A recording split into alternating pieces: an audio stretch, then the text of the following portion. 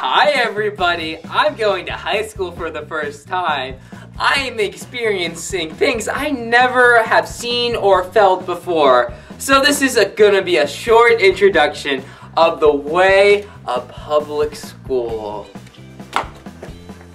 Well, the first thing I didn't like about public school is they had really weird names. Like, my nickname was Rooster Hair Punk. I'm like, what? That doesn't make any sense. How in the world do I look like a rooster? Or a punk?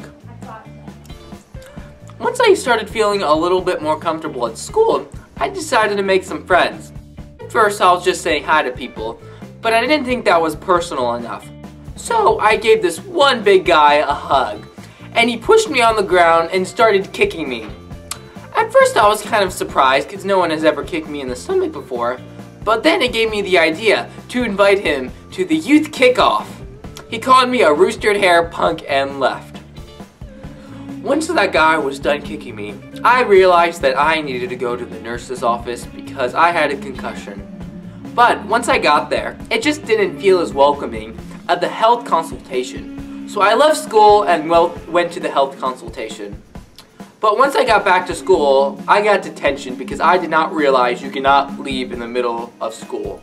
Okay, during third period, I had to use the bathroom, so I went up to go leave, but then the teacher stopped me and said, "You need a hall pass," and I'm like, "Can I have a hall pass?" And she was all like, "No, what do I look like, stupid?" And then I said, "Yeah," and then I went to the principal office. So, after many hours of attending school, I finally made a new friend, Pedro.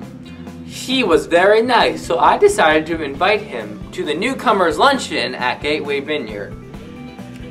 So after my long and hard day at school, I decided to attend the young adults group. Once I got there, I was automatically kicked out for not being over 18.